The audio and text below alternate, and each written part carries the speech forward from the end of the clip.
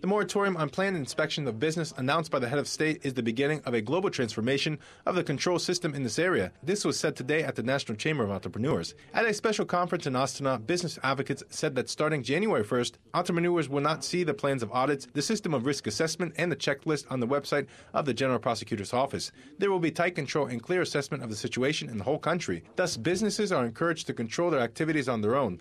Entrepreneurs will undergo inspections only in serious cases. In short, the only thing the businessmen should do is observe the laws. The representatives of the National Chamber also told about the creation of an industry of associations and a business of ombudsman institution in the future. The moratorium on inspections of SMEs will be in effect starting April 2nd of this year until January 1st. At least 140 kinds of permits will be transferred to an electronic format. This will reduce the number of claims by 30%. Starting January 1st next year, the registration term of land plot will be not more than 30 days.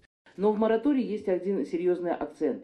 There is one major point in the document. Even those inspections which were supposed to be carried out this year have some exceptions. They will be applied only to financial institutions as well as all organizations related to ensuring national security, subjects in the sphere of nuclear energy, arms, poison, drugs, and explosives trafficking. They will be checked, but only by the decision of a central authority government agency. Взрывчатых веществ